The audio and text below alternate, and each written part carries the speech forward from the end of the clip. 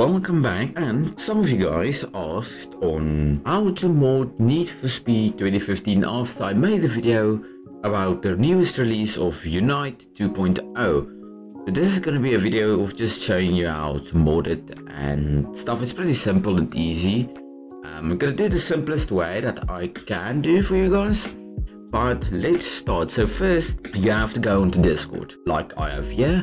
Then you're gonna have to go and find the Unite channel in Discord, or you just go on YouTube and you search Unite, and they'll probably have like a link in the description of one of the videos to the Unite server on Discord.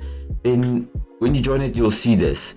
You have all the menus and stuff. Now community mods is for all the vehicles, all the cars and stuff, and then the mod which we are going to use today, the Unite mod. Alright, so here you have the Unite mod for Heat, Payback, and the one we're going to use today, Need for Speed 2015. So you click on that. Then on the right here, or somewhere on the screen, if you go down, you click on the download link and it's going to take you to Google, and then you just download whatever pack you need to. Let's just do it for demonstration purposes. Alright, so it's going to take you over here.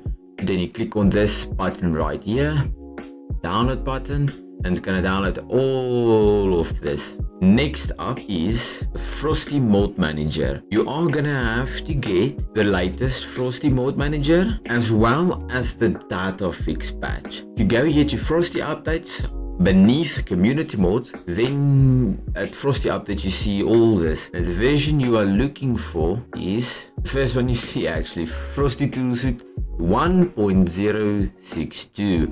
Then you click on Mod Manager, the Mod Manager's link, not the editor, Mod Manager. Now you download that, just go there again for demonstration purposes, and there you go, it immediately downloads it, not that I need it.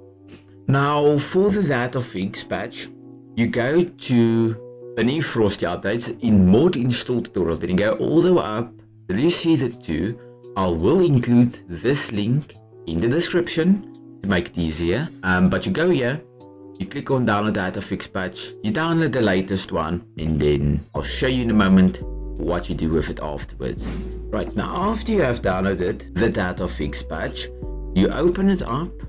Then we'll see two files, the datafix plugin.dll, and then you go into this folder, then you see the debug and the datafix.exe files like you see on the screen right now. Now you put this one side, then you open a Frosty Mod Manager file like I have here. Then you'll see this Frosty Mod Manager exe. That's what we're going to use in a moment, but first we have to do the datafix patch. So for that you go to plugins, alright, then you copy the DLL file and paste it in here. Then it will look like this, where it's like here. Then you take that file, you copy and paste that and plonk this over here, and that's about that. Then you open your Frosty Mod Manager like I have here, and you click on add mods to add the Unite mod. Now after you have downloaded the Need for Speed Unite pack like you see here, it's going to look like this, and it will say FB pack. Now you right click on that, go to pzip or whatever thing you use, and add to a zip, make it into a zip. Then after that it's going to look like this. So when that's done, then you go over here to add mods, then you click on this exact zip file you have made, and it will start importing. Then for some of you guys, this whole thing will throw up an error code and will shut the whole mod manager down. But don't worry, that's probably normal. Just go back into the same Frosty Mod Manager and you'll see like this, everything is here already ticked and organized and beautiful. Then after that you're gonna have to open up EA app. Alright, after we are in, then you go here to tools, options, and the reason why we install the datafix patch is to go here, you enable it, click check for updates and launch options. Alright, so here you have to go to general, click this and choose either, if your game is on Steam, you choose Steam, or it's like me where it's on EA app, then you choose EA desktop and you get it. Then you click save and then you are ready to start playing. Click launch on top of there, then it's gonna do some stuff.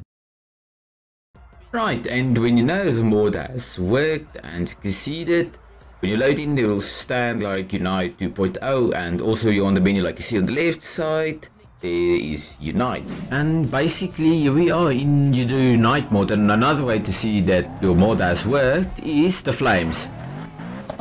Just like that, it's very big flames, hard to miss it. And the handling is very odd in this, but hopefully you guys enjoyed this, and I probably have to end this video before I get copyrighted.